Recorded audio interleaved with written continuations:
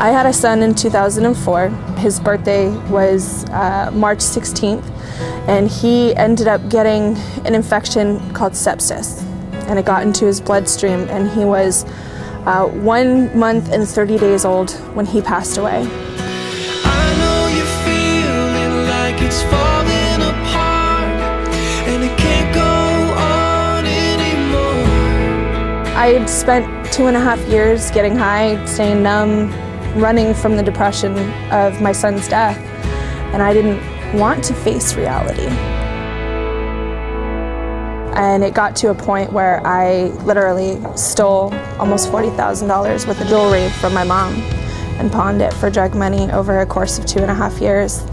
I had burned every bridge there was to burn, and I was alone. My breaking point in my addiction was the realization that I was pregnant with my youngest daughter, C-son, and I could not stop using. That was my awakening moment to the fact that I was really done. I was stuck. I was addicted. I was a mess.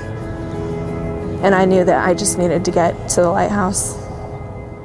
So if you're feeling like it's falling apart, and it can't go on anymore, God is a God who knows how to heal, so just give it up to the Lord, and He will restore. When I had come to the lighthouse, I had burned every bridge. I had lost absolutely everything. And during my stay, God pieced everything back together. I now have a solid relationship with my mom. My sisters are my best friends who actually call me for advice. I have all of my kids back, and I have an amazing business and a wonderful husband, and I never thought I could have any of those things.